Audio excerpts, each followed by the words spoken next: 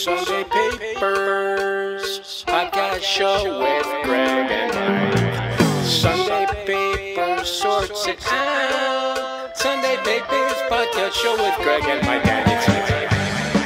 Extra! Oh. Read all about it! Oh. Jesse James in the news. Is today Saturday? Hold on. It's Sunday Papers. Headphones in. Headphones are in. Oh, we got to clap in. I just joined the podcast. Clap in. 1, 2, 3. Wait. That was Hold a on. shitty Do that clap. again. Go ahead. Oh my God. This is. It's borderline. It's not borderline. It's useless. 3, 2, 1. Nice. Real nice. Real classy, Mike.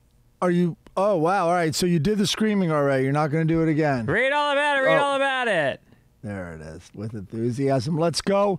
I can't get more criticism. People commented I was down last week.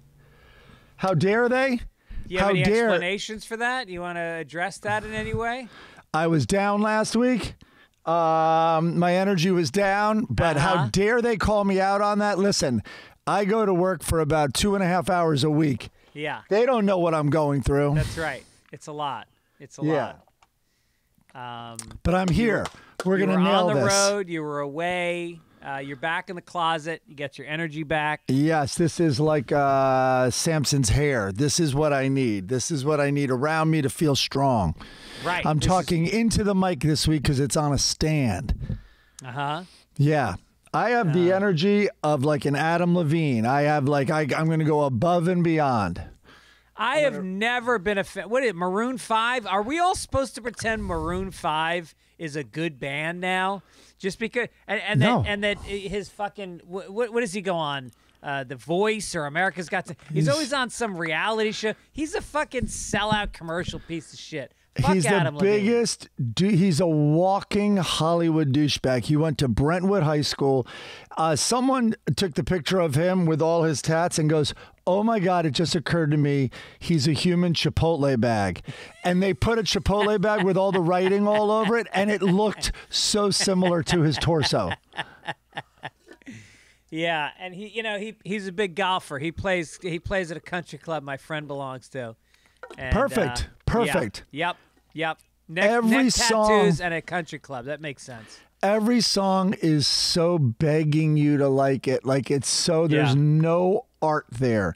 Every song seems calculated. And then when he did the halftime, so my girls were young and, you know, he was, you know, the darling of The Voice, and they watched The Voice and they loved him. And the halftime, I'm like, I can't do it. I can't even do it. And the best was his halftime show orchestrated and blocked for him to like rip off his shirt in the last song. And it was widely viewed as the worst halftime show ever for the Super Bowl. That's right. And now he's in the news. Wait, I was so vindicated. We have this in the script somewhere. He's in the news because did Denman put this in the script? Yeah, we'll get to it later, I guess. All right, yeah, we'll get to it he's later. Little teaser. That's Mike Gibbons with his producing hat on. We're gonna long tease tease. It's called the deep tease. Deep tease. Deep tease. Want a deeper tease? Yeah. Dilbert, that guy's getting canceled from all these newspapers. He's going down. Yeah, and he claims it's because he went anti-woke. That's what I'm going to do. I'm going to go anti-woke, and then that will somehow explain the failure of my career. I was kind of anti-woke energy-wise last week. That's one way to say it. Yes, anti-awake. I'm a little slow off the mark. Partied with Gibbons last night. Oh, boy. We'll get to that. Deep tease. Deep tease. That'll be in 3 podcasts. So tune in October, and you'll hear that story. My wife got her booster shot. My wife, your internet sucks, dude. No. Yes. Your new giant mechanism that you have there. Oh, Jesus Christ. Are You're serious? frozen. I haven't seen your mouth move in about a minute. All right. Are you plugged in? Are you hardwired? Hardlined? I'm not hardlined. Oh, why even get That's this what stuff? I gotta do. I gotta get hardlined.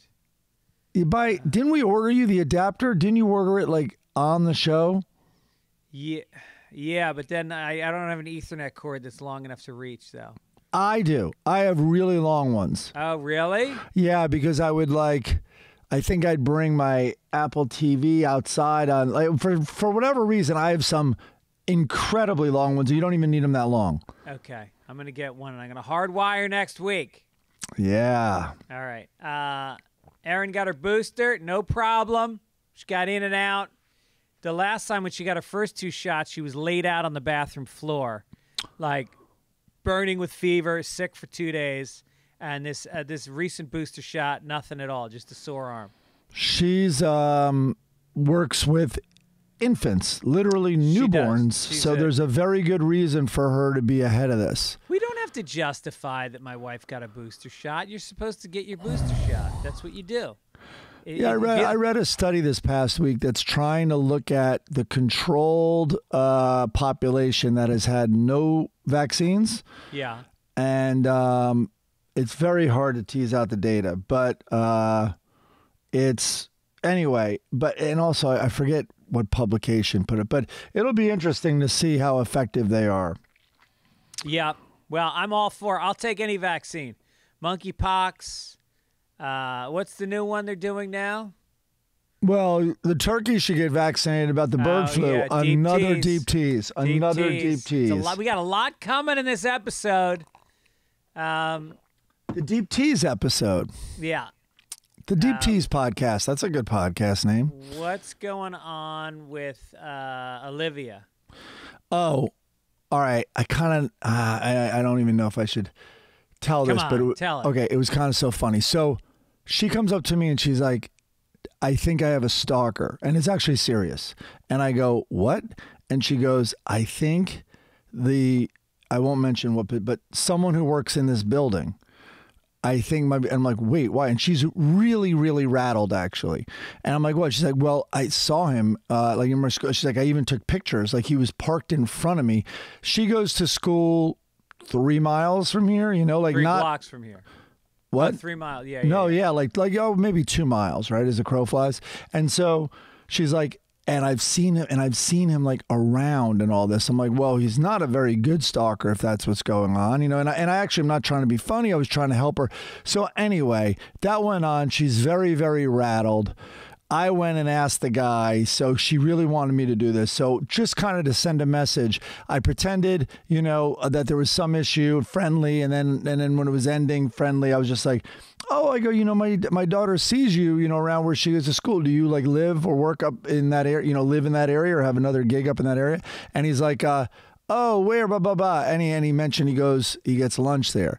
But it was kind of one of those like, we now know, like that's what Olivia wanted, like in case something were. Anyway, that's not why I tell the story.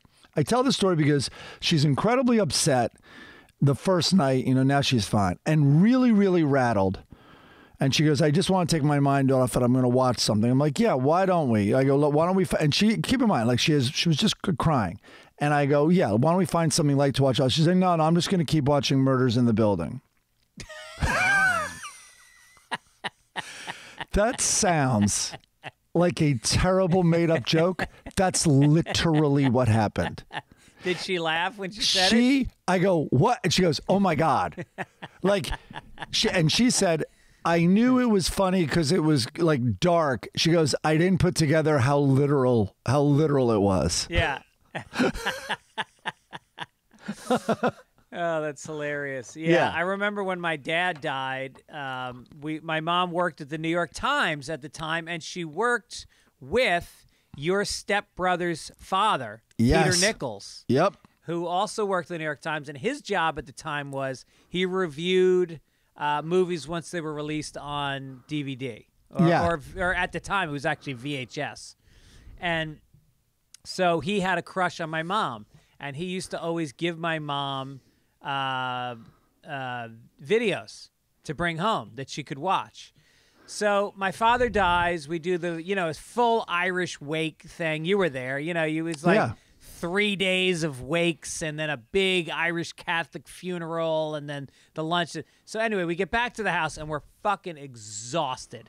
Me, my brother, my sister, my mother, and we go into the family room and we just fall down on the couch. And we say, all right, let's watch a movie. Let's take a look at let's take a look at the movies down here. We'll pick one. So I'm going through the movies, and I pick out a title, and it said, the title is Daddy's Dead, Who's Got the Will? And we watched it, and it was a pretty good movie. I can't believe you guys put that movie on. Yes. That is a dark group of people. Yeah. I have an overheard from the golf course this week. Really? Yeah. So the overheard was me sitting next to you, and I heard you. And we were getting coffee after playing, and they were right by the first tee. And this is what you said. Look at those guys. And two of them are wearing cargo shorts. Pause. But I hear those are actually coming back in.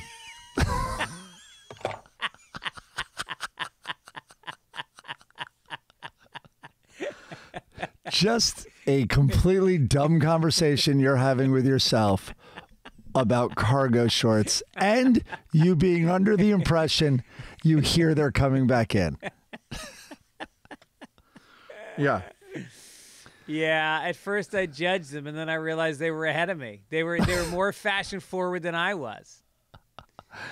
The other thing I put up top here, I just put it last night. But I think what that was I think fashion caught back up to those guys. I don't think they stopped wearing cargo shorts in the late 80s. I think they just pushed straight through, and fashion came back and met up with them on the second lap. Oh, that happens so many times. Like, my stepfather's like unhip jeans or whatever, and Olivia's obsessed with them, and so it's a joke in the family. He, on her birthday, like gave her like some of his jeans and stuff because they're kind of like nerdy or maybe dark, whatever it is. You know, jeans go in and out from light to dark, and anyway, and I guess skinny to straight or whatever. Yeah. What else did I have in here? Oh, when I was looking, it was a slow news week for the podcast purposes because, whatever, the politics is absolutely crazy now. But anyway, a last minute, it happened yesterday, but Nurse Ratched died. Oh, that's right. I saw that. Yeah. And as listeners of the podcast know, I mean, she won the Academy Award. Why don't I do her respect and put up her, but anyway, it's an opportunity. If you guys have not seen One Flew Over the Cuckoo's Nest, I mean, I guess now's the time because you will see her Oscar-winning performance. She's incredible. Oh, look, she has her own Wikipedia page. I'm talking about Nurse Ratched does. Well, there so was a great. Fucking really good TV show. I think it was Kate Blanchett. Louise Fletcher, where she was 88. Sorry, go ahead, Kate Blanchett. They did a continuation of it. Yeah, there was a TV series that was really fucking. Wait, it wasn't Kate Blanchett. It was, God damn it, I can't remember her name. Really good, really good. Oh, okay. And it's so funny. Like when I was little and saw this movie, I've been blown away every time I've seen it. I've probably seen it 3 times, and she was pure evil, and I just wanted to kill her so badly. And when I watched it when I got older, I'm like, this movie was pretty smart. Like, yes, unbelievably manipulative, and yes, evil. Okay, evil, but it wasn't as cut and dry. It wasn't as black and white. It was more nuanced. Like there was also a system. There was a system that was incredibly broken, and she was part of it. Right, and right. And the movie was smart about showing that. And the TV show picked up on that. She was not a complete villain. She was just yeah. But boy, is she a delicious character to hate. Like, just watch it. If you have nothing to do tonight, watch it. Now, we're going to pretend it's Sunday, even though we're doing this on Saturday. Are we going to Bowie tonight? Tomorrow night.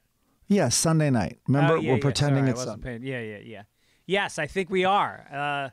Let's do it. By the way, slow news week. What about, there's a guy named Adam Bean who we have to give a shout out to. He sends us great story leads every week. And I forwarded you a dozen. And I don't think you put any of them in the script. I felt somewhere last week. And then there was the guy, he was very, hey, listen, it's awesome that he sends that stuff in, and thank you. One was about the guy, Fat whatever, who was arrested in Mexico, I believe. Right. And it's a funny name, but I don't know. You know, sometimes funny stories, unless it's Florida, like they're already funny. I don't know. There's something you don't about, want to put a joke on a joke, as they say in the comedy writing rooms. Yeah, gilding the lily type thing. So anyway, sometimes, but I did look into that. What was the Fat story? We can do this. We'll give him a little shout out. This is great. I mean, listen, anyone who even listens to this thing. Here we go. So, Adam sent in this escaped international criminal, Fat Leonard. And I went on the story, but does Adam send it in Google Docs? There was some, I had to like. It's in Google Docs. Yeah. So I'm not going to go in Adam's Google Docs. I don't know what's there. And anyway, so I looked up the story on this guy, Fat Leonard, myself. And it is a funny name. And the guy escaped. And I don't remember much more than that. But, unrelated. But this is a, like, criminal, an international criminal. And he escaped and all that. And then someone sent us this week, the kid who was found dead here in Los Angeles, or the guy who was found dead, who was a witness. He was a witness. Yeah. Why did that not get in the mainstream news? That was like I don't slid know under what's the going radar. on there. There's a guy who was a federal witness against Trump, and he suddenly is found dead at a high school or something. Yeah. And it's not a getting while coverage. after he went missing. Yeah. Hold on here. All right, this podcast is really stalling out. Let's get to it. He's an informant found dead on a high school camp, a federal informant. Yes. Who was informing on Trump-related issues. Oh, boy. Oh, boy. All right, let's get to it. What do you mean? I think this is the strongest start to to any podcast we've ever done. Go ahead. Bruce Wise sent in a very cool logo this week. I love it. It looks like it looks like a spaghetti western kind of a situation. Thank you, Bruce. The good, the bad, and the ugly. Yeah. The song from Jim Tripp. What'd you think of that song? I told you when I heard it, I don't know even how to categorize that thing. It almost starts like like, you know, the blues where you're singing along with your exact guitar notes, and then it grew into something different than that. Yeah, it's trippy, and his name is Jim Tripp. So there you go. I loved it. Corrections. We have none. Eric from Duluth, Minnesota said, House of Dragon is actually fucking amazing. Correct yourself, Gregors. Oh, all right. I'm going to give it a try. I'm letting some of them accumulate. I don't know. I've seen all of them, and I am not on board. It just keep waiting for something to happen. Oh, boy. All right. Kind of like the listeners of this podcast. Eric from Duluth, Minnesota. No, this is Eric from Duluth, Minnesota. Not to be nitpicky, but the Minnesota Vikings are purple and gold. I know. I tried to give you an out last week. And the University of Minnesota Gophers are maroon and gold. But, yes, both are great combinations. So you're wearing your Gopher colors today. And on the golf course, you took off your maroon sweatshirt to reveal a maroon shirt under it. I believe you might have bought me both those things for my birthday this year. So I buy good gifts. Rick Schwartz said it's chloroform, not chlorophyll, that knocks you out. Oh, chlorophyll is what makes grass green, I think. Everything green. Also, the Vikings colors are purple and gold. Maroon and yellow are Boston College's team colors. And I agree, maroon is a beautiful color. Also, a PC way for Bugs Bunny to call Elmer Fudd and others a moron behind their backs. I bet if I put chlorophyll on a handkerchief, I could get some lady in my van.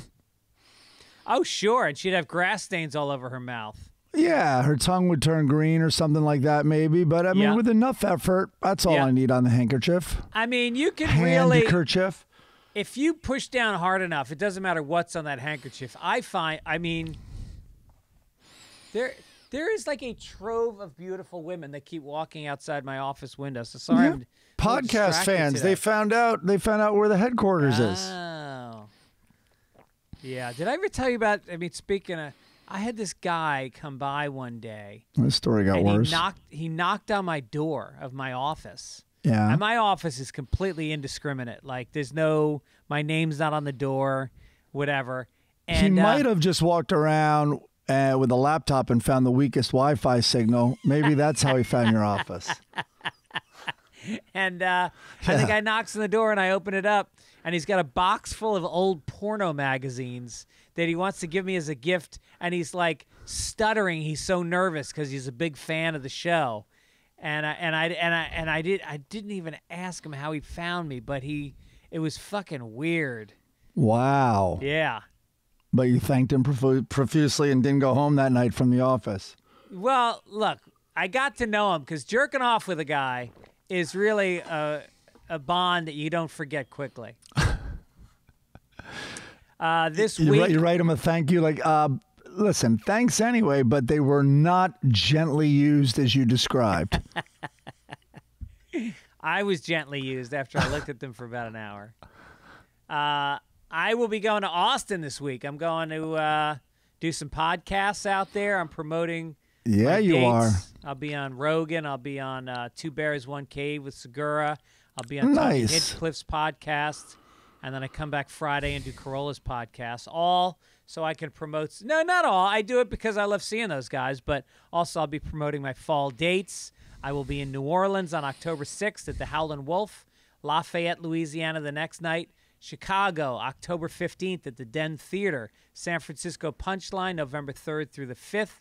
Oklahoma City, November 16th.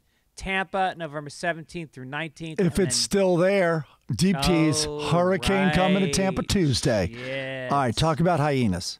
And then hyenas in Dallas, Fort Worth. Dallas, Fort Worth, right? Fort Worth. Mike, we are excited about this week's ad.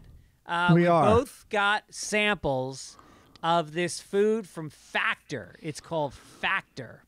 I didn't know what hit me, man. Box showed up. I'm like, are you sure it's for me? And it was. And I immediately went to work eating. Here's the thing about frozen dinners, and I wouldn't call it, they used to be called frozen dinners, is the quality was awful, but the idea of microwaving your dinner and having it is so appealing. Well, all of a sudden, Factors comes along, and this is like gourmet. It's so good, and it takes 2 minutes. Never frozen.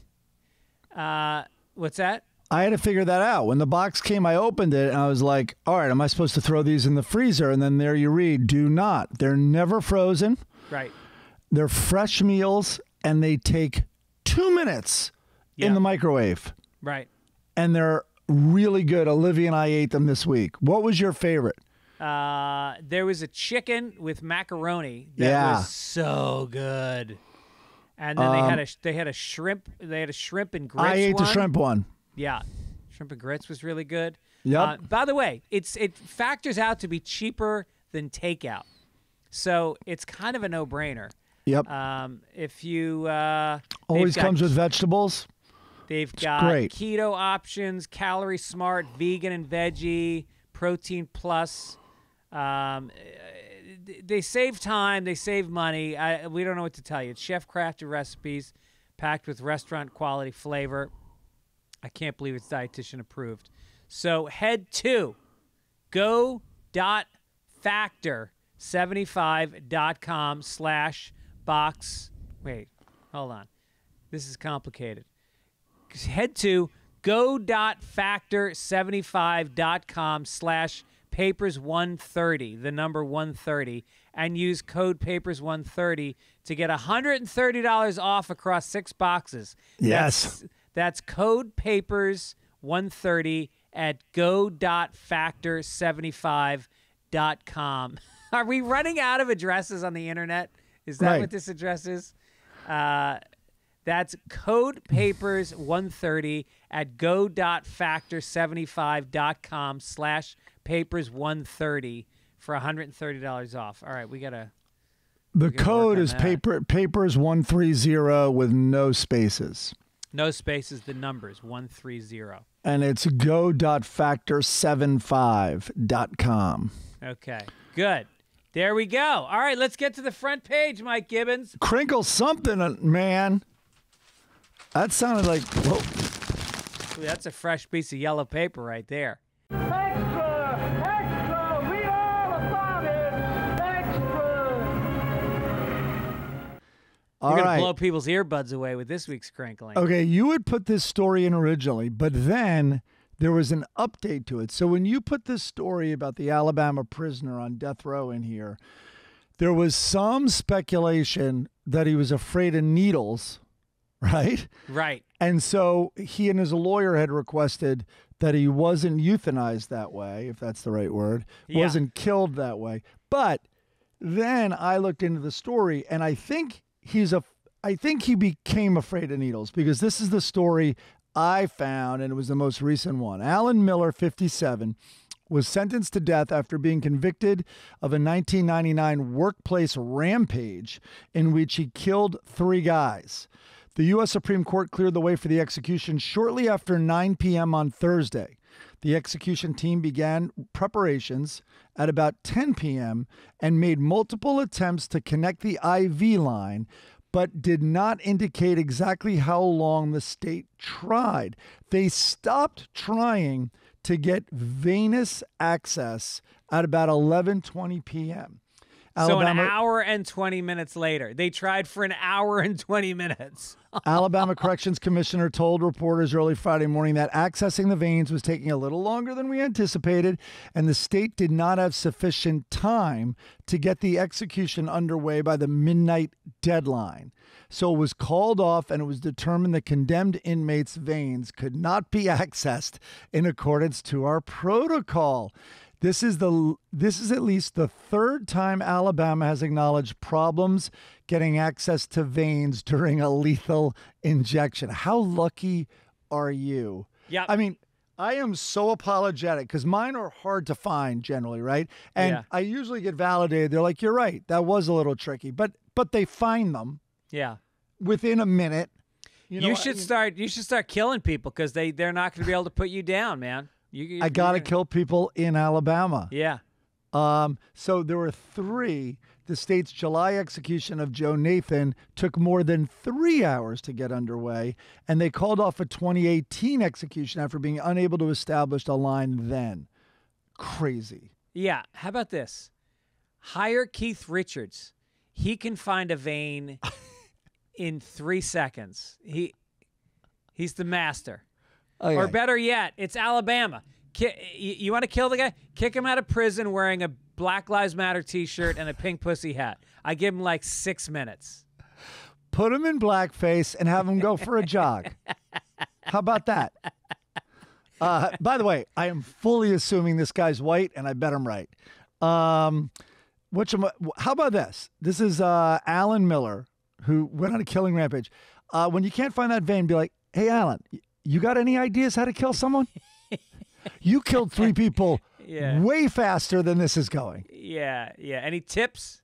Any tips? How about this? We're going to leave the room. We're going to turn the camera the other way. When we come back, you know what to do. When we come back, we expect this to be done. Yeah, right. Or get Silence of the Lambs guy. What's his name? Put him in the cell next to Alan. Yeah. Have him do it. Like Miggs. He had Miggs choke on his own tongue or whatever it was. What was I going to say? Miggs distracted me, because when we did the Ben show on Comedy Central, we thought we were going to have an actor's studio with Miggs, the guy in the next cell, a couple of cells down, and that actor, and it was all going to be a conversation about him throwing his splooge at Jodie Foster the whole hour.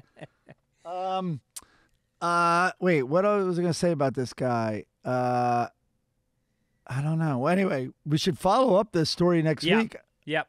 I mean, does he get another so hard year to kill because people? of paperwork? Look, I'm not a believer in the death penalty, because I don't think the government does anything well enough that I would put the fate of a human life in their hands. Oh, independent-minded, yeah. Yeah, but it just doesn't seem like it should be that hard to kill somebody. I mean, do you have a brick? Yeah. at that point. Anyway, now he's afraid of needles. Maybe they just, hey, how about this? Come on down to the garage. We're going to leave a car running. That's humane. Yep. Right? You go to sleep. No, they've got a new thing where they just have you inhale, I think it's nitrogen.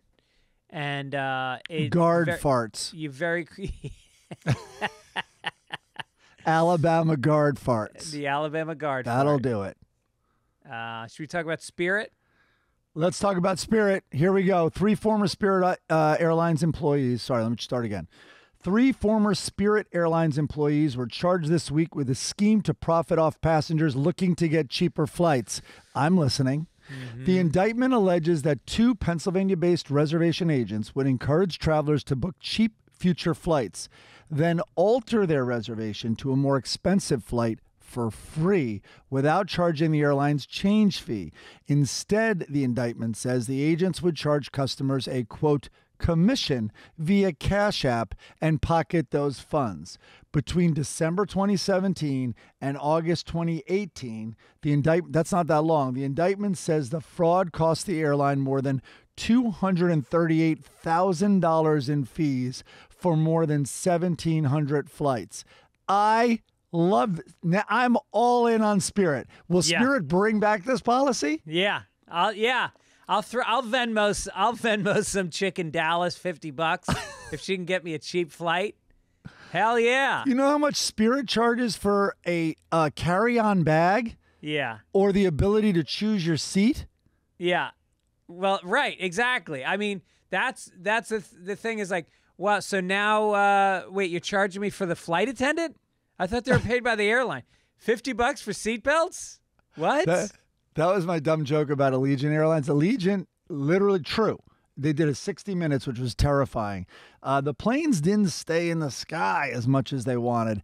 And then 60 Minutes found out Allegiant Airlines' business model was buying old planes from all the other airlines. That was their business model.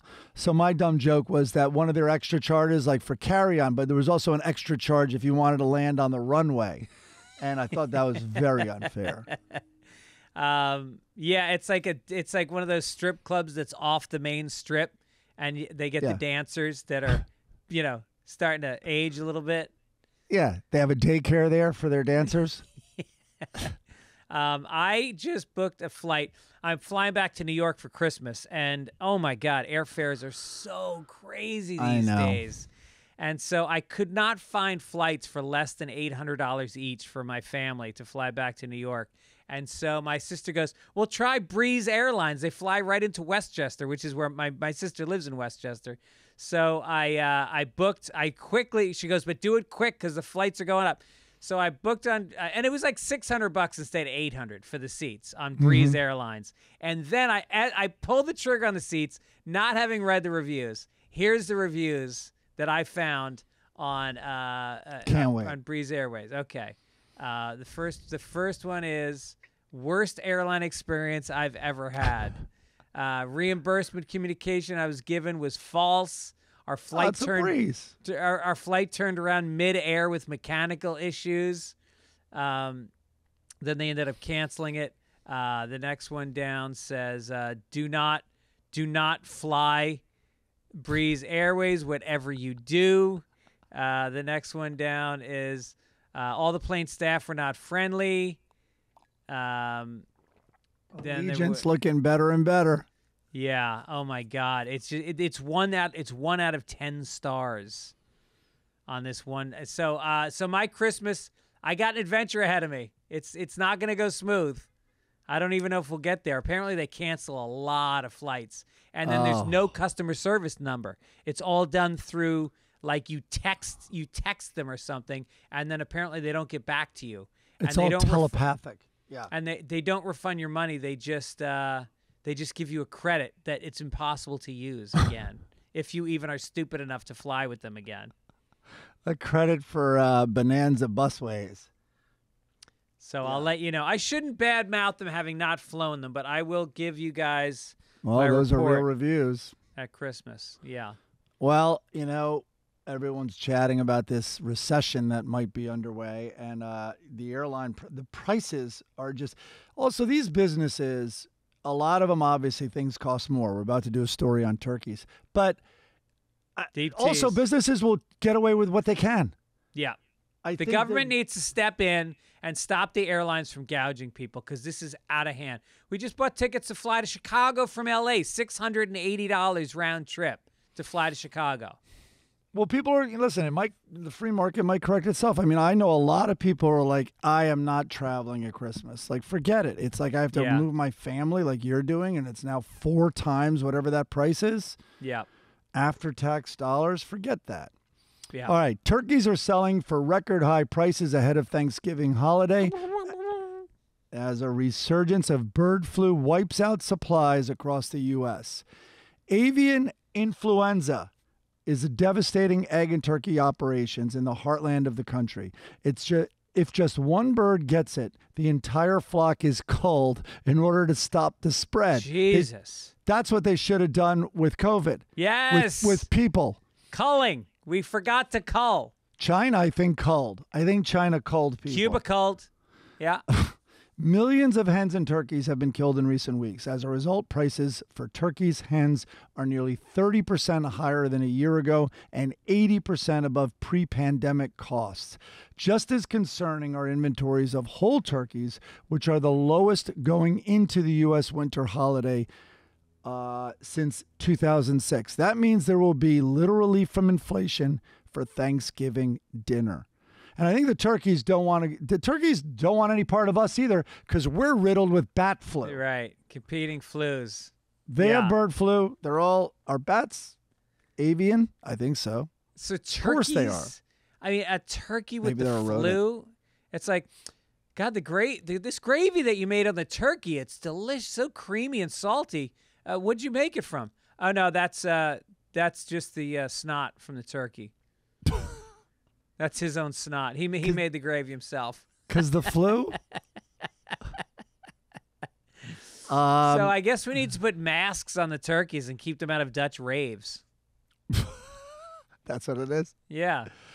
Next week it's going to be turkeys have monkeypox. The gays and what they'll do with carcasses and turkeys. Yeah. Don't bring a gay guy to your Thanksgiving dinner. Yeah, the giblets. They're all over the giblets. All right, it's time for good news for Gibbons.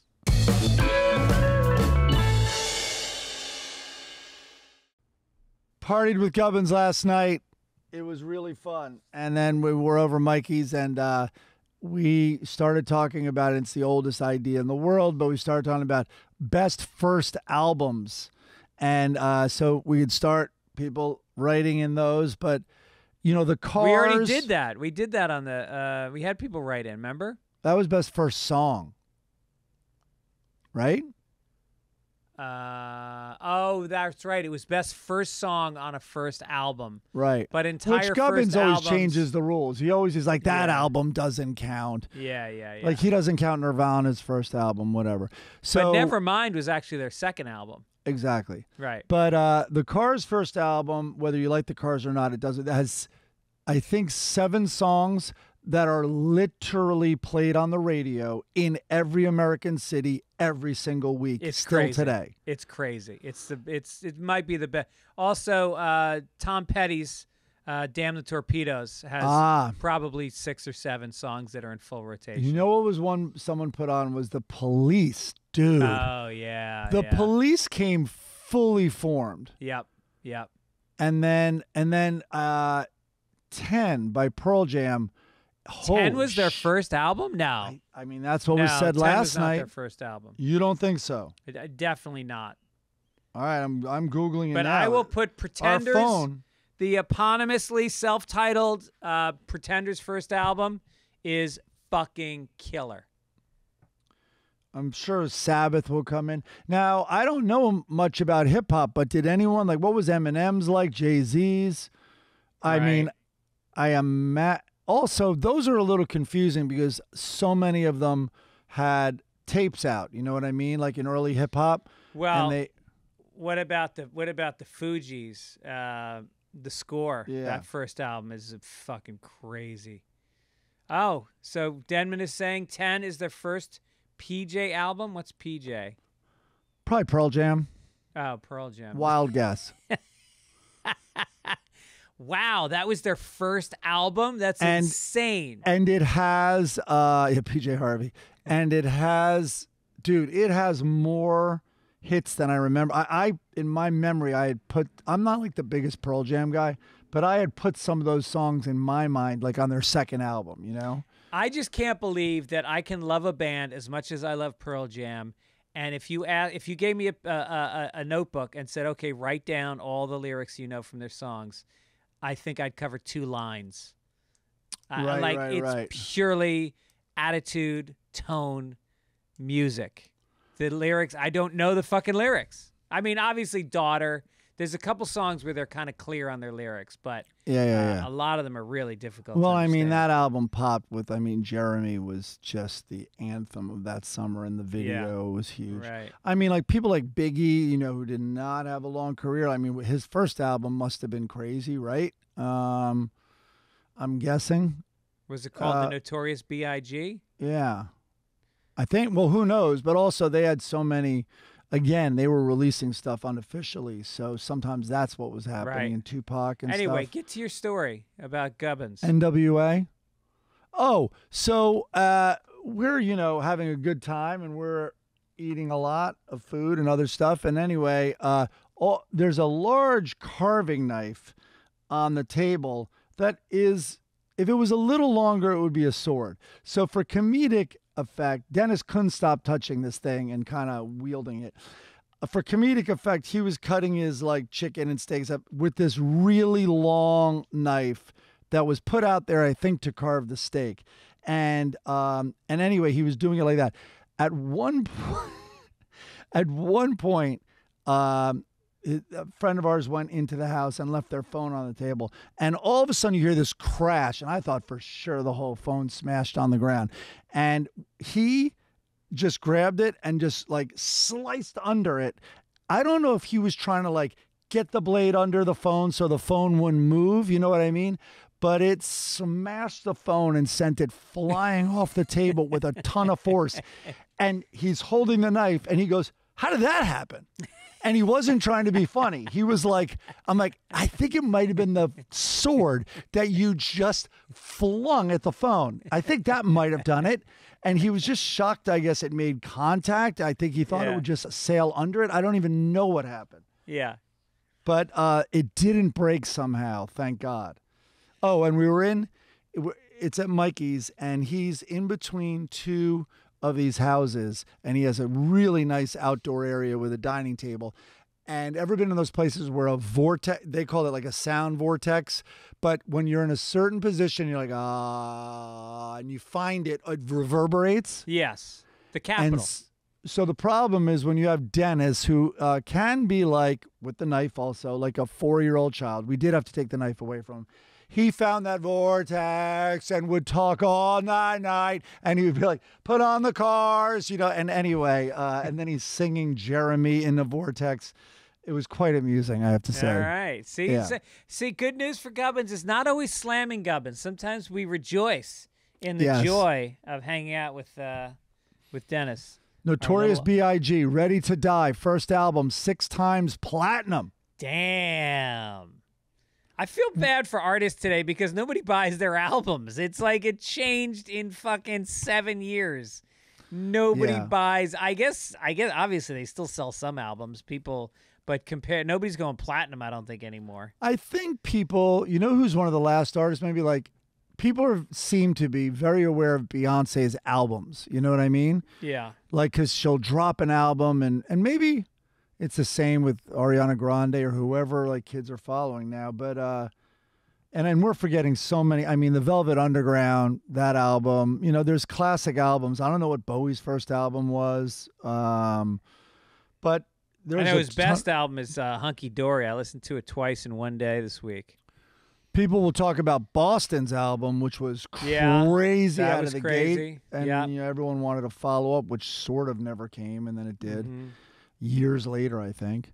But anyway, I'm wondering, and also part of the best first album, like the Police really made us recognize that, I mean, they just like landed. Kind of like we talked about the first song, fully formed, you know? Here was punk meets reggae in some form with some island and unbelievable drumming. And, yeah, it's incredible. All right, let's get to entertainment. You got it, pal.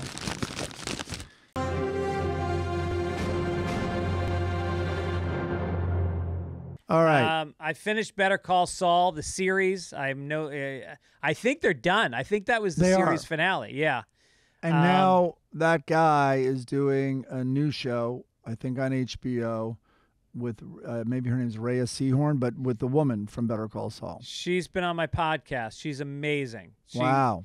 She's so good. Yeah, it's not only is it going to be the same, what's the producer's name? The Better Call Saul, the greatest. Vince Gilligan? Vince Gilligan. Not only is Vince Gilligan, it's the same studio. I think it's Sony Studios, and it's like a lot of the same people. Dude, you have the team together. You've put out Breaking Bad and then Better Call Saul. Obviously, that makes sense. Like, stay together. Right. You know? So I went and I'm like, I'm in season 5. How many seasons are there of Better Call Saul? I think there's 6. So I'm in season 5, I think, but I haven't watched it in months, maybe a year. It's like falling asleep reading a book. I kept going back and I'm like, I don't remember this. So I literally went back to look at, and I'm looking for those trailers like previously on, and I can't find these fucking things. And there's teasers for the seasons, but there's so much. Anyway, I'm having trouble getting my footing to then finish it. Yeah, it is difficult. It is complex because there's a lot of Sebastian Maniscalco, who's so funny. He does a whole routine about watching TV with his wife or watching movies with his wife, and they do flashbacks, and that they're so dumb that it's just like, wait, is he? So he's the kid now? It's just so it's so fucking funny. But they do so many flashbacks and stuff with Saul. It's difficult to keep track sometimes. And in this final season, its time is all over the place, but it is genius the way they do. It's so unexpected. It is not the linear finish. All right. Sorry. House of the Dragon we talked about. I'm gonna give it a chance. Bowie, Sunday Night we talked about. Where are you on the Old Man? Oh, I just finished the 3rd episode of The Old Man. I am in. First of all, Jeff Bridges is my favorite living actor. Wow. And I think that this show... He's become Chris Christopherson.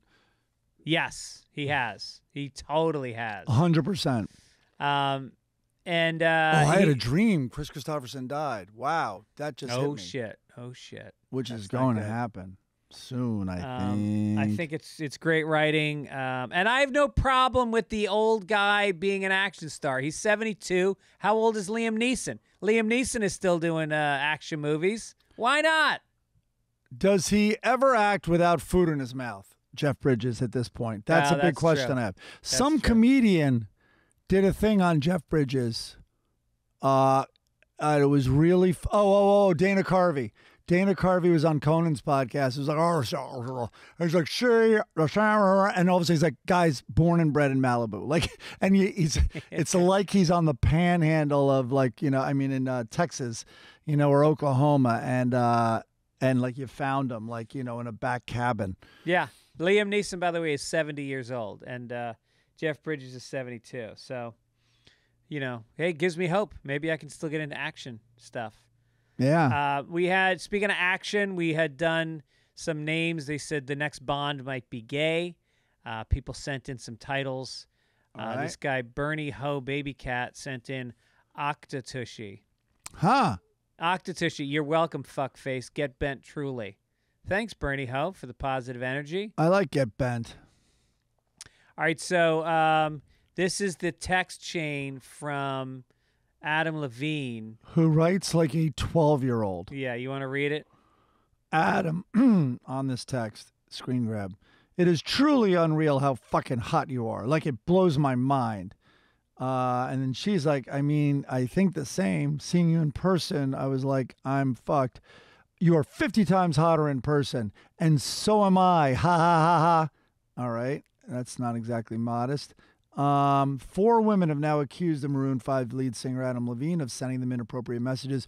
Levine has been married to blah, blah, blah. Less than a week ago, the woman confirmed that she and Levine are expecting, his wife confirmed they're expecting their 3rd child. However, 4 days later, the couple's pregnancy news was overshadowed by cheating allegations. Sumner Stroh, an Instagram model, claimed to have engaged in an affair with Levine. Levine appeared to ask if he could use her name for his new baby. So this is the weird thing. Out of nowhere, I mean, they had an affair, I guess, according to her. Levine contacts her and goes, my wife is pregnant, and we're thinking of naming it Sumner, which is her name, this woman. Is that cool?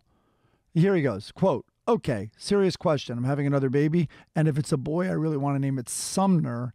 You okay with that? Dead serious. What is he doing? Wow.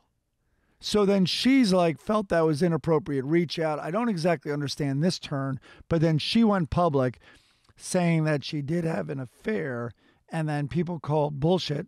So she screen grabbed the text messages. Then 3 others followed suit. Why does anybody have an affair anymore? Like, in what world? Like, I'm not going to say there's another celebrity who I went on Reddit and I looked up his past with some women, and it was so embarrassing to read his text messages. He was trying to get a woman to have sex with. I don't want to get into it because I don't want to start the whole thing, but it was so gross. What he wrote was so fucking vile. And you just think, like, why would you have an affair? Like, affairs, like the internet, if there's an upside of the internet, maybe it's that people will stop cheating on their spouses so much because you're gonna get fucking busted. It's inevitable. All right, so I had a day, and we actually kind of like became friends, but this is years ago. When the writers' room at Corden put me on Raya, I went on a date with a super hot woman who lived in the Valley, right? And you know, she wasn't that young, but she was a former model, and she would tell me story, and we then like kind of like became friends. Nothing ever happened, but she would tell me stories of married celebrities who would find her on Raya, and after like there was chemistry or whatever, or like texting, and some she didn't know like were married, or some it didn't even matter. Many were not married. A non-disclosure agreement was brought up before the texts got out of hand. Wow. Yeah. That's amazing. So these dudes have consulted their lawyers, and they're like, I am going to fool around. I hope to, like, you know, get out there and with a lot of women, and a non-disclosure agreement. Now, I guess that also protects them or they think they're protected if they're married. Yeah, I don't know about how those NDAs hold up. Another deep tease. We're going to talk about Ellen in a minute, because I think our non-disclosures are defunct now, right? The show's off the air? This is a news story, but I have to say, this news story you're about to read, I think it's one of the ones where Ellen comes off not the worst. Believe it or not. I disagree. Oh, wow. All right. Ellen DeGeneres' former protege, Grayson Chance, claims he's, and this is a long article, but I'm going to read it because it's worth it. Really? Okay. Claims he's never met someone more manipulative, more self-centered, and more blatantly opportunistic than her. Check. In a bombshell Rolling Stone interview published Thursday, the Oklahoma native, now 25, reflected on his life and career after a viral video of him performing Lady Gaga's Paparazzi in front of his schoolmates landed him on DeGeneres' now-defunct talk show in May 2010 when he was just 12 years old. Let me interject. So this is a thing that Ellen started doing. She would find these cute kids. We've all seen it. She has these adorable kids, and he's singing Usher or whatever it is, and she would get them even more, she would make them go even more viral and super famous. And so she got the idea, why don't I get a piece of this? Like, yes. I'm launching. So that, right. And this was a kid exactly like that. Quote, "We just couldn't believe what was happening," he told the magazine. "We were so unsure of what we were getting into, and the person that helped cure all of that skepticism and chaotic energy was Ellen." When the two first met, claimed the musician, DeGeneres said to him, "I'm going to protect you. I'm going to be here for you. We're going to do this together." Ellen DeGeneres breakout star Grayson Chance ripped the comedian in an interview published Thursday. Soon after, she co-created 1111, a record label distributed by Interscope Geffen, and signed Chance as her first act. She also hooked him up with high-profile managers, a booking agent and a publicist, and a brand agent. In October 2010, Chance released a mini EP. As his touring schedule became more demanding, he claimed, DeGeneres became domineering and way too controlling. My whole week, my whole month, my whole year could change with one text message from her. That was horrible, he alleged, adding that quickly learned that only DeGeneres' opinions mattered. Chance claimed DeGeneres was manipulative, self-centered, and blatantly opportunistic. A source close to DeGeneres denies Chance's recollection of the relationship, however, and said the comedian went above and beyond for the young musician, blah, blah, blah, blah, blah. Mm-hmm. So she told him to watch this. I guess there was a documentary. Justin Bieber documentary. Yeah, and so he didn't watch it right away, and then she got irate, and then she said to the mother after this, "What type of mother are you?" He recalled hearing the comedian allegedly ask his mom before she purportedly said to him directly, "Disappointed isn't even remotely what I'm feeling right now." Chance said DeGeneres' widely rumored wrath seeped into every aspect of his career. She would come in and look at a rack, yell at stylists, berate people in front of me, and say, "This is what you're wearing on the show." She was just degrading to people. I mean, none of that stuff is new news. I mean, how many people have come out and said specifically these exact personality traits about her? Now, are we corroborating? I don't know that we can because of our non-disclosure agreement. But I would say that I've certainly read a million things that are the same as this. Yeah, I thought it was going to be worse. I thought it was going to be like a Colonel Tom, like where he didn't realize she gets 95% of his proceeds or, something like that. And then this guy kept going on her show, even when they hadn't spoken in over a year. And then Ellen ghosted him entirely when his sales dropped off and all this. His sales dropped off, and she dumped him. The agent dumped him. The manager dumped him. Like literally in 6 months, as soon as one of his albums flopped, he was dead to them. And she never responded to him. And then he came out business. And then he came out as gay, and then he came on the show. Like, it was weird because, like, every few years she'd have him back on the show, but she wouldn't talk to him backstage. She would only talk to him while the cameras were rolling, and then she acted like she helped him come out of the closet when, in fact, he said she hadn't talked to him in years. Maybe that helped him come out of the closet. Also, can I get that in writing that Ellen won't talk to me unless the cameras are rolling? Yes, and she won't bother me or visit me in my dressing room. Like, right. Okay, that's a perk. Yeah. Right. All right, enough before we get in trouble. Let's do Make America Florida. You got it, pal.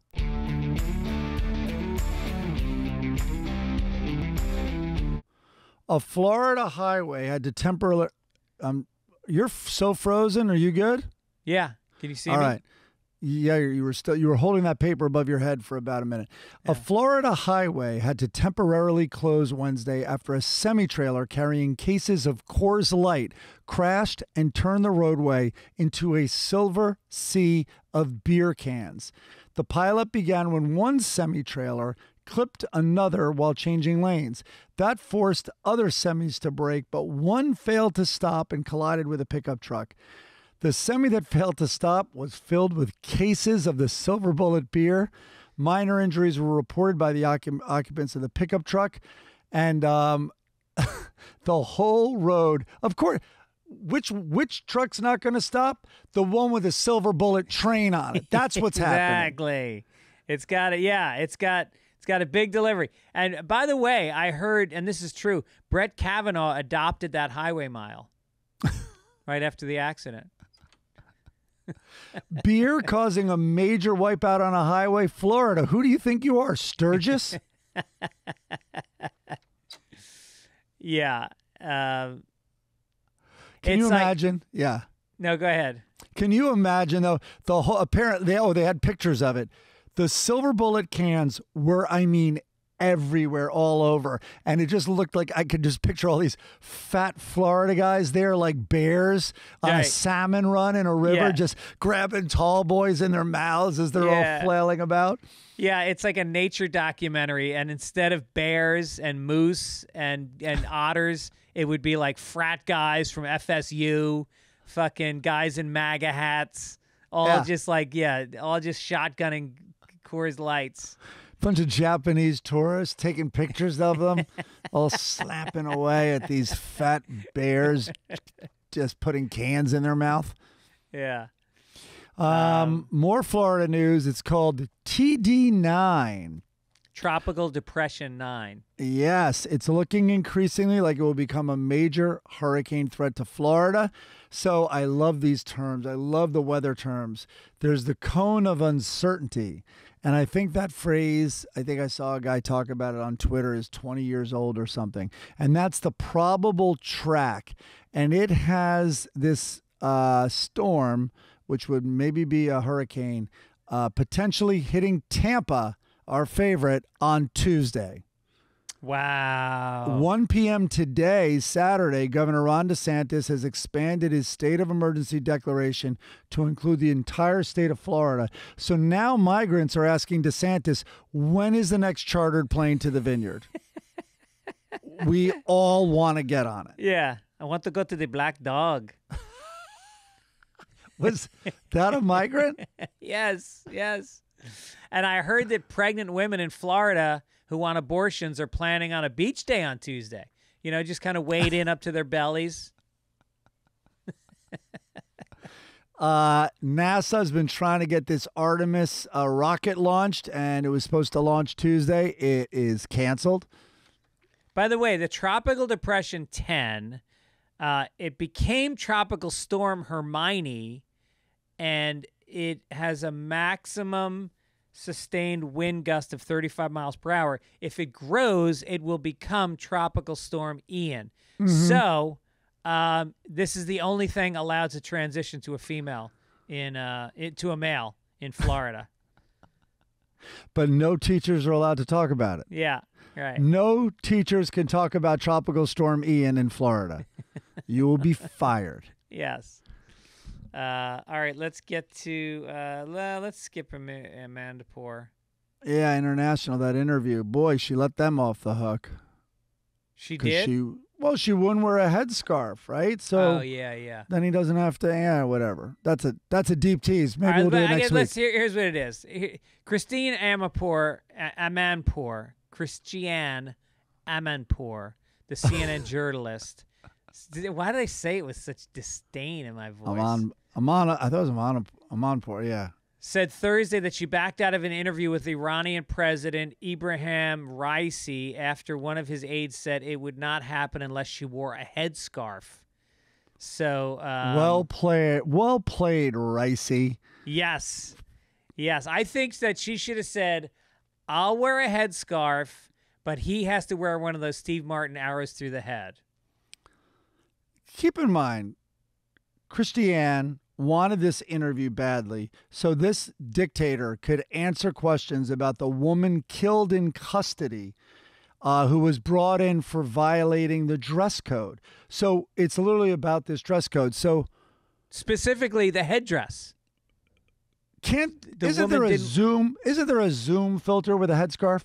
Can't we put that like you put something on an emoji? It's fall. Headscarves are in. Make it work. Yes, she could look like Jackie O. You'll put on a pantsuit to go interview some corporate titan at his country club. You'll put, you'll do their dress code. I think she should have showed up. Get the story. I think she should have showed up with the headscarf, but then also braless in a tube top with denim shorts and just seductively licking a chocolate popsicle during the interview. How about during the interview, you have the headscarf on and you're like, so this woman was killed in custody and she was killed because, and you start to take it off. Isn't that an effective question? Yes. You already got them. Cameras are rolling. Yep. I like it. Canadian God, actor. I gotta produce news. Canadian actor Ryan Grantham was sentenced to life in prison after he pleaded guilty to killing his mother in March. Grantham, who starred in Riverdale and Diary of a Wimpy Kid, shot and killed his mother while she was playing piano.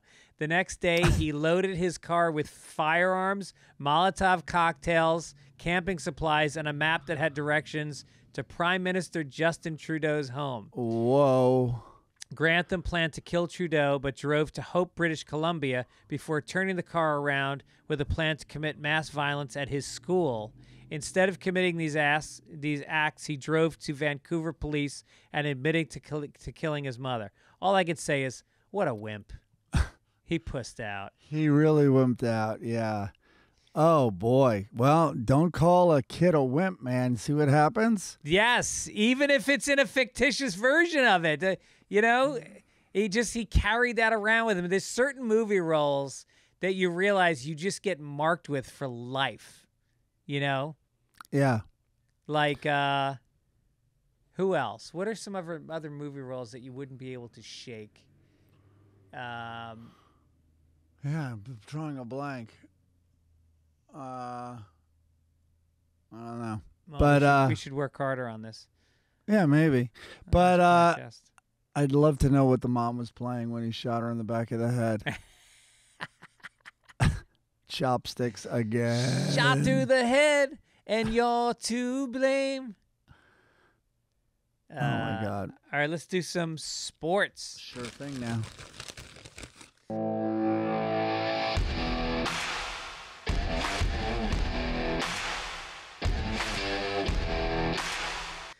The family of a 12-year-old Little League World Series player who suffered a fractured skull after falling from a bunk bed with no safety rails is suing the league and the company that made the bed. Easton Oliverson of Utah's Snow Canyon Little League fell from a bunk bed while sleeping in the dormitory in Pennsylvania. Injured, he was placed in a medically induced coma, underwent multiple surgeries. The suit is asking for $50,000. You know, they should have put a warning track on the edge of the bed, don't you think? They don't need a safety guard, just a warning track. Did they not suspect foul play when he was found on the ground with a wedgie so far up his ass and pulled over his head? Maybe it wasn't the bed's fault. Exactly, yeah. Were the other kids giggling when they came in and found him dead in the morning? He should have, you know, how did he fall on his head? He should have slid. At that age, I don't think they're supposed to do head first dives yet. And by the way, when you send your kid off, unattended to some childhood fucking camp, it's like, this is the best case scenario. If I was the defense attorney, I'd be like, I'd like to point out that this could have been worse. Did anyone diddle you? Did anyone show you their penis? Your Honor, the defense rests. We're all aware of Under the Banner of Heaven, right? Does everybody, right? I mean, this kid did pretty well, actually. Yeah.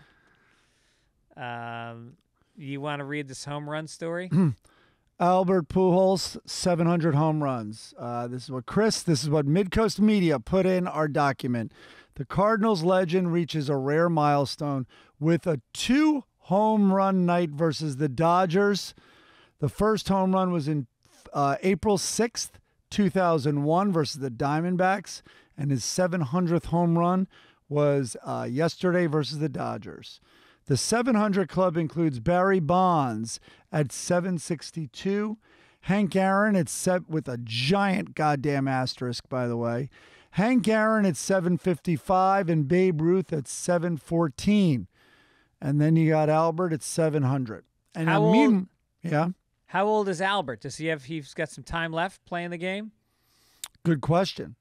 Here comes Denman with the St. Louis answer. He's 42 years old. Last year, it's over. Oh, this is his last year. After this year, yeah. All right. So, meanwhile, everyone is trying to, watching Aaron Judge to see if he, I guess, ties the American League record, right? It's 61 home runs. I think he has 60 now, but that doesn't equal the juiced record. I think the juiced record is like 72. Well, that's National League, yeah. But You're saying the American League. Okay. But they're also giant asterisks over there. And, one guy broke it down, all the baseball nerds, of course. But one is like, it was a different time then. Like, for instance, Judge is so far ahead of everybody else. Like, he's truly like in a league of his own with a lot of stuff going on. Also, there's a chance he'll do the Triple Crown, which would be amazing. But back when those guys were doing it, McGuire and Bonds, there was always, and Sosa, there was always, like, number 2 wasn't that far behind. They were all juicing like crazy. Well, yeah, and not to mention the pitching that you're facing today is so much harder. They didn't used to bring in 5 relievers in a game. There was one reliever and there was a closer. That was it. Right. And now Chris is writing, how about pitchers that are black, Hispanic, etc.? This is, I guess, you don't have to read. You don't have to read everything Chris writes. You know that, right? All right. Just the racist stuff. It's a giant asterisk there. But some people point out, you don't think Aaron Judge has ever taken some performance-enhancing drug at some point? That's true. Yeah, I know. What really is amazing are like Maris, like no hot tubs in the locker room, no ice plunges in the locker room after, all the high-tech stuff. They took a bus all the time. The accommodations were shit. Like they were really, tougher conditions and no medical science like it is today. Plus they didn't cork the bats. Let's talk about football. The Buccaneers. I am 2-0 against you. You're down $100. Tampa Bay has beat the spread 2 weeks in a row by a fucking big margin this past week. And then what's going on? I know. What's going on this week? This week, Green Bay. I'm only giving you 1 point, and I'm playing you at home. So you're fucked. Maybe Brett Favre could have a lot of money taken from charities. Oh, yeah. Why didn't we cover that story this week? Did we do it already? Deep tease. We're going to do it. How about we do it next week? It's going to be like a John How Oliver is he story. not getting? How is it not a lead research. story? How is Brett Favre not getting in as much trouble as he should be? Because people love him. Yeah, because he did something about Mary. Oh my God! Is it because he's white? I don't know, but I'll tell you this much: it's time for science. All right.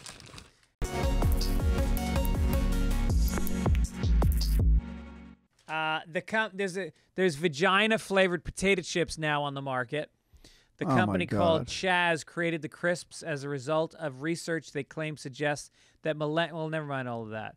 After tasting it, you will remember your wildest love adventures, your first real love. Really? It's only available in Europe, although you can email and request that it gets shipped to you somewhere else, retailing at $10 a bag. You know what I want on a vagina flavored chip is sour cream. How disgusting. That's the New Jersey version of the chip. Yeah. It's got cottage cheese on it. And vinegar. How about a little vinegar also with the chips? By the way, don't be surprised if you find a hair in the bag. The worst selling chip to gay men ever. The chips come with ketchup packets for that time of the month. Oh, no. Oh, I had a worse one. I took 2 jokes out. I didn't even see this story. When did you add this morning? Yeah. Oh, my God. Okay. Who put them out? Gwyneth Paltrow? Seems like something she'd do. Yeah. All right, let's get to some business. You want to read this fun story that you put in? A laugh riot? No, it's actually... I did this a couple of weeks ago when everyone had their panties in a bunch over the stock market going down. The stock market, incredibly rough week. The recession, they say, has begun. But listen, over 2 years, like the S&P, over 2 years, its return, the total return is still 14%. The 3-year is 27%. The 5-year on the S&P is 49%. And by the way, the 10-year is 160%. So everyone stop complaining. You have to pay the piper. It's been obscene the last 8 years. Obscene. It is weird. We have no tolerance for loss in this country. Everything has to, every company's earnings have to go up every quarter or the stock plummets. That's not how businesses work. That's not how national economies work. Things go up and they come down. There's growth, there's rebirth, there's death, there's cycles. And no one talk about Democrats or Republicans. The government just wrote checks for the last 10, 12 years. Like, it's just check. And even before with Obama had the crisis, but the government's just written checks. Some economists could obviously identify the exact turn where America was like, well, we don't really care about debt anymore. And then since then, it's like, and eventually that catches up to you. Yeah. Yeah. I've been shorting. I've been like, this is unreal. And I've lost a lot of money shorting the market with like ETFs over the last 10 years. And now finally, like yesterday, remember one of the ETFs I had was up 10%, but it doesn't matter. I've lost so much. I'm never going to catch up.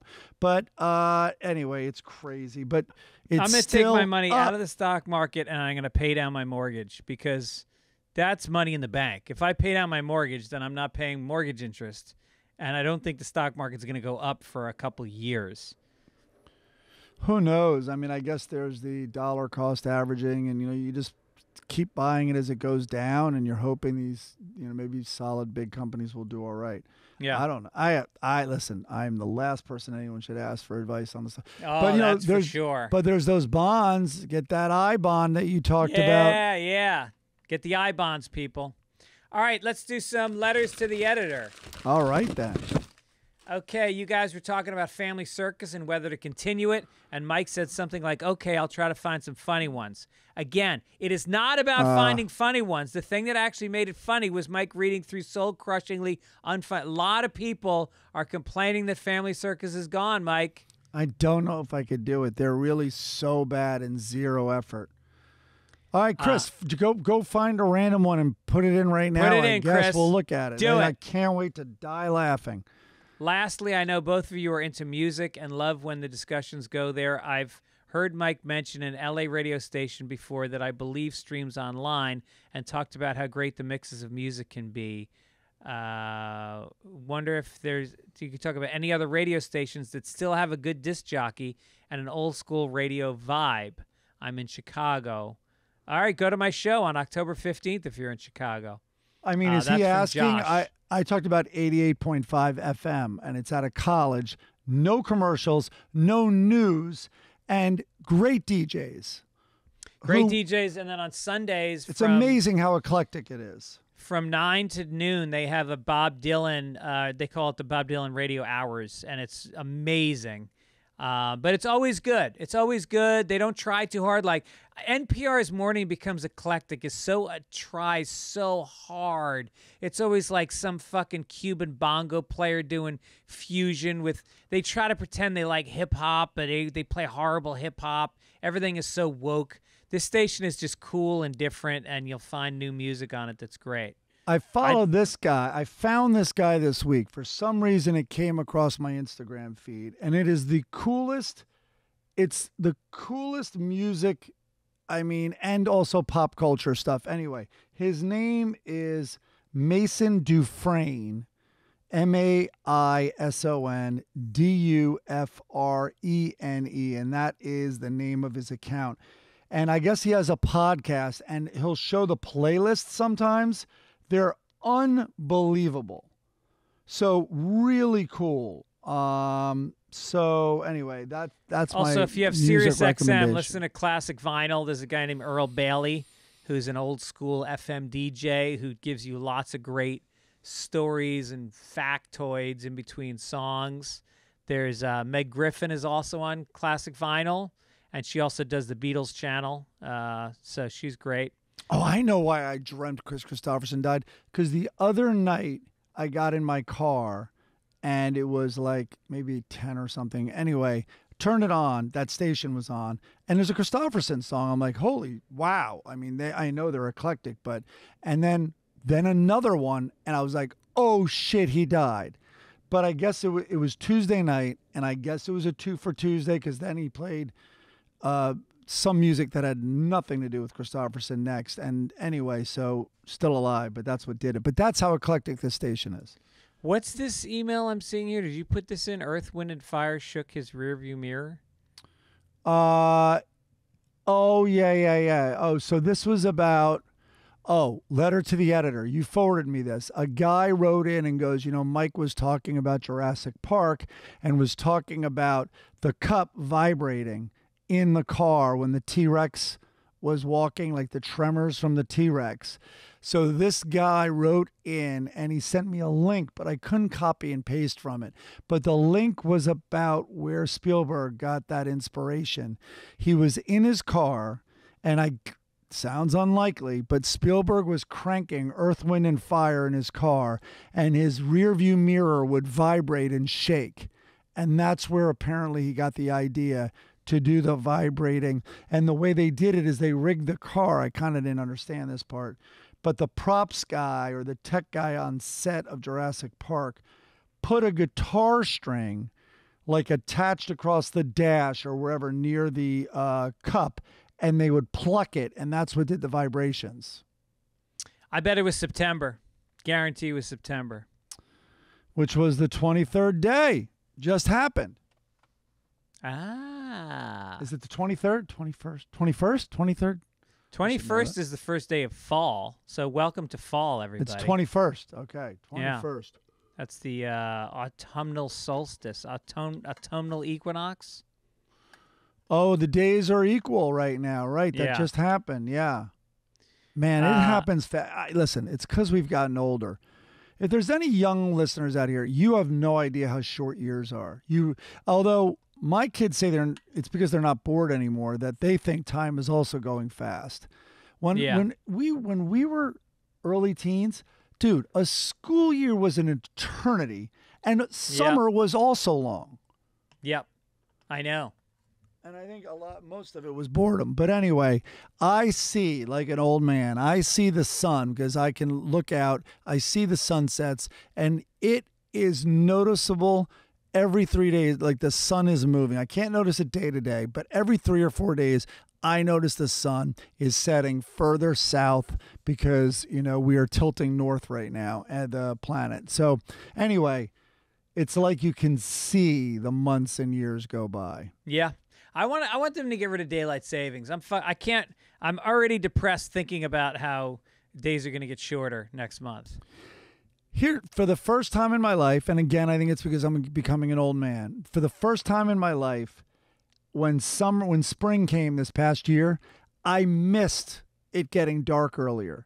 I was like more productive. I started dinners earlier. I started maybe having a cocktail earlier, and it was all of a sudden I was again then up past midnight all summer because dinner would never happen before 8. It was still light out. Yeah.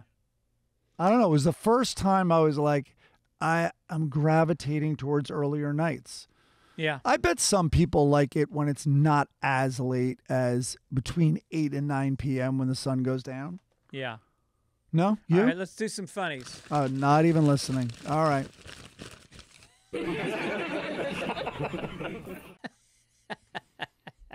My caffeine buzz just fucking wore off. There it goes. All right, we're not going to do obituaries, but I guess we covered, Nurse Ratched. Oh, yeah, that's right. For the funnies, this won't make the Lockhorn strip any funnier. Difficult to believe either of them never heard of John Cage. Can you maybe mention you're reading a letter? Oh, this is a letter, yeah. This is from Stephen Blackwood. Cage's most famous work is called 4:33. It's 4 minutes and 33 seconds, which consists of nothing but silence. So imagine being played in a loop. So the reasoning behind the piece is that by 1952, when this was written, quotes, Muzak had become ubiquitous and Cage hated it. This was his response. By the way, another great show, but Mike seems to be dozing off at times right in the middle of talking. Right in the middle of my self-talk? Yeah, of course. I think that's fair and considerate, actually. You know, when you're like, oh, another thing about Taylor Swift. Yeah. More people talking about Dilbert. Okay. All right, so, Dilbert. This is the big comic news. strip. Yeah. You want to read it? Why don't you read this? Popular comic strip has been canned by 77 newspapers after its creator, Scott Adams, started incorporating anti-woke plot lines, including a black character who identifies as white.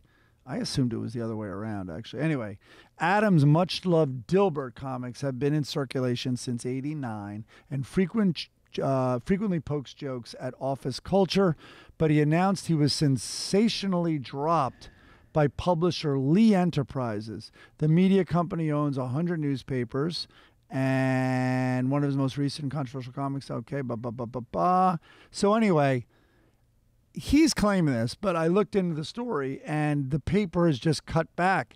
The Sunday funnies, man, or the weekday funnies are not doing it, of course, and so they've cut back. I imagine Dilbert cost a fortune, and they also cut other comic strips.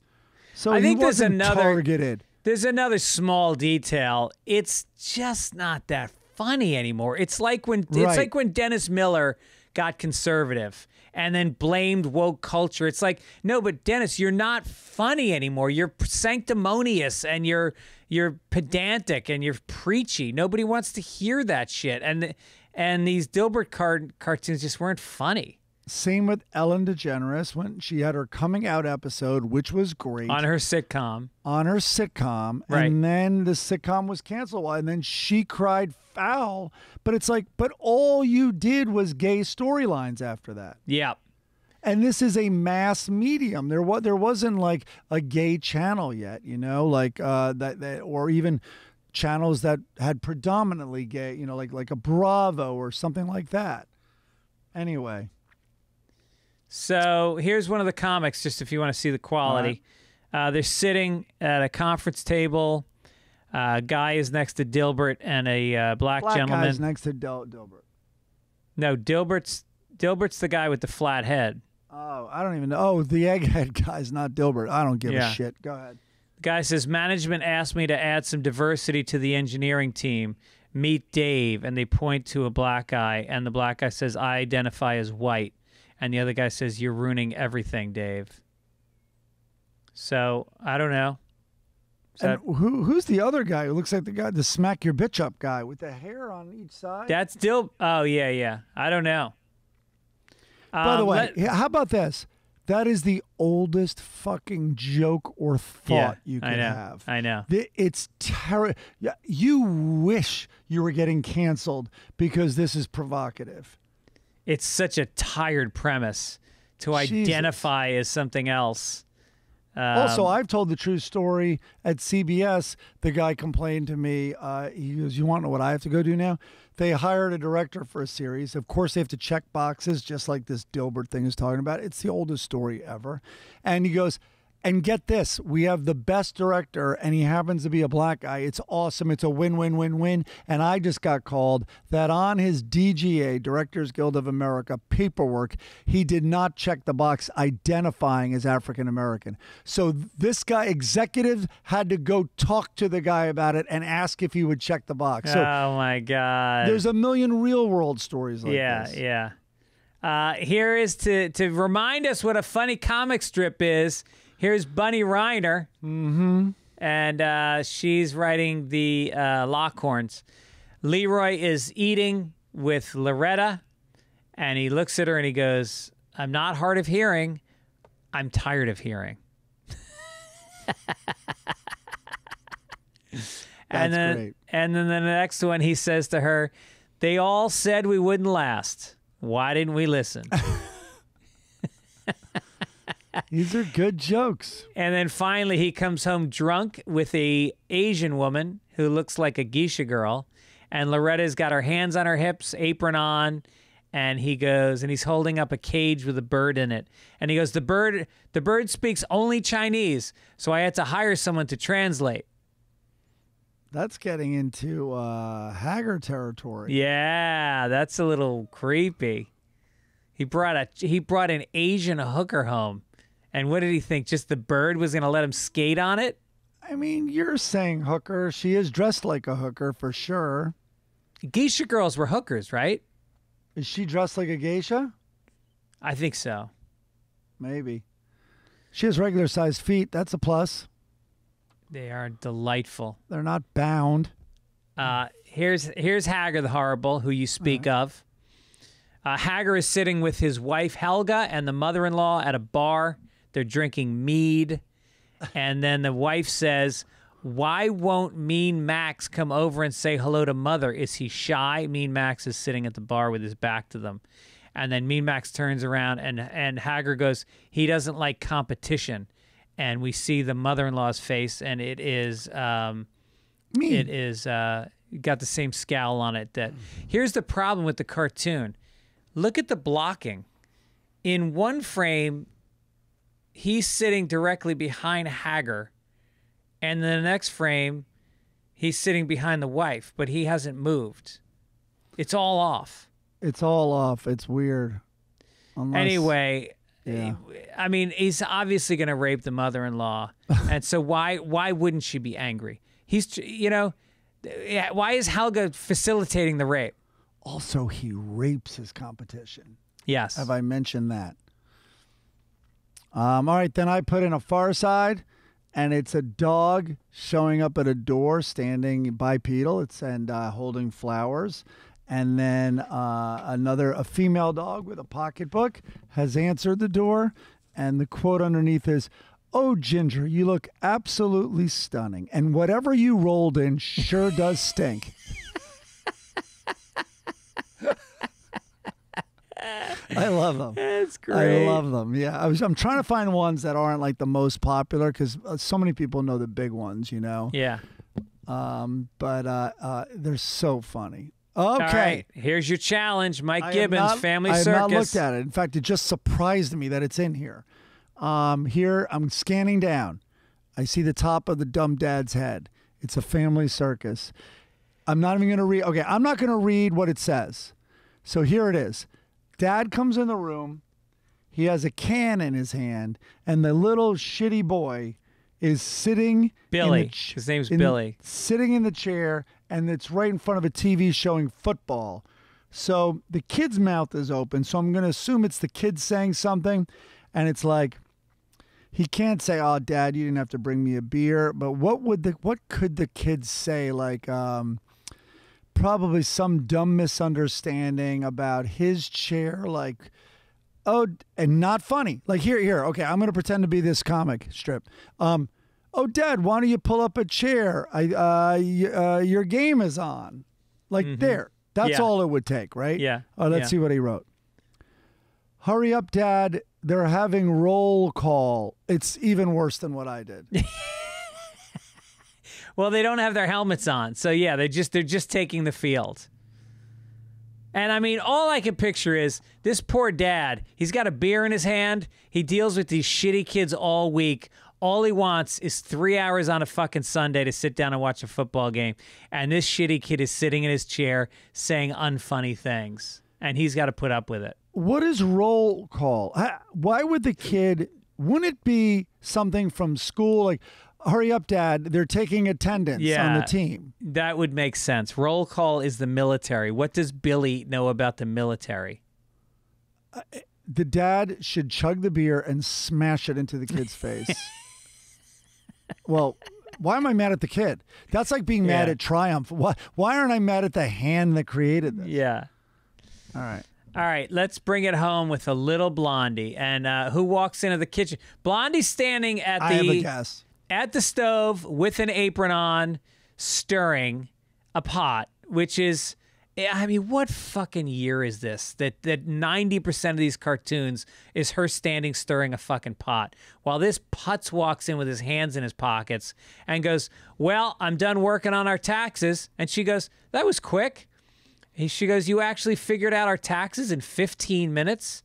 And then he turns his back to her and walks away and flippantly says, "No, I just said I was done working on them." Oh, really? How about I'm done working on this fucking marriage, Dagwood? How about I'm done working on your soup? How about I'm done fucking cleaning this house, you lazy You do nothing at work all week. You got to do one thing on the weekends, and you're going to put your hands in your pocket and turn your back to me? That's the Fuck detail you off. hate. Yeah. Oh, boy. Blondie. by the way, Blondie Why does she looks stay with good, too. She looks good. Does she, Greg? Yeah, look at those calves, like bowling pins. All right, listen, we want to remind you guys, support our sponsor. We both ate it this week. We loved it. We called legitimately Factor. ate it. It was legit good and boy easy. And head to go.factor75.com/papers130. Write that down. It's worth it. Get that discount. Get that discount. Also, I'll see you on the road. Mike, anything you want to promote? What do I want to promote? Yeah, I guess I The promoted Cars' that first guy's album, right? The Cars. Well, I talked about the Cars before, but that guy's Instagram is, and I think he is in a wheelchair. I think he's in a wheelchair. The guy has an interesting story also. I don't know much about him yet. Maybe I'll talk about him next week also. But oh my God, if you look at his post, it's the coolest collection of people, whether it's actors, old like alternative musicians, like old school cool artists. And it's not just all old either. It's very cool. Also, we want to give a shout out as always to Midcoast Media, Chris Denman, Beth Hoops, Key. They all do a fine job putting the show together every week, and we appreciate their efforts and their work, their professionalism. If you guys are looking for somebody to help you with your social media needs or your audio editing, always look to Midcoast Media, located, of course, not in the middle of any coast at all, but in St. Louis. They'll say the coast of the mighty Mississippi, but that just doesn't hold water, so to speak. Oh. Also, they should be worried. There's the tremendous flooding in Canada right now. They do hold water. And don't blame Midcoast Media for Greg's video and his Wi-Fi. Yeah, we're gonna get hardwired next week. It's so weird because I went on the internet, and you know how you can check the speed of your internet? I checked it, and it's well above what's considered good. And yet it's still. You haven't like. Well, now you froze. No. You're frozen right now in this position. Oh my God. You probably did a Wi-Fi. Yep. Now you're back. I think when I move fast, it freezes. It can tell? It's a sensor? It gets overwhelmed. You really understand tech, don't you? My laptop doesn't like sudden movements. It's a bit spooked, you know? It's like a horse. It's skittish. Early. It's still early for the internet. He's still waking up. All right. Well, then we'll see you tomorrow night, or tonight, I should say, at the movie. We'll talk about it next week. The David Bowie documentary. I'm going to look into tickets because it's IMAX, Pally. Oh, I love it. Okay, good. All righty. Why don't we both and everybody take it, Aish? Take it, Ace! There it was. All right. Welcome to Sunday Papers, podcast show with Greg and Mike. Sunday Papers sorts it out. Sunday Papers podcast show with Greg and Mike.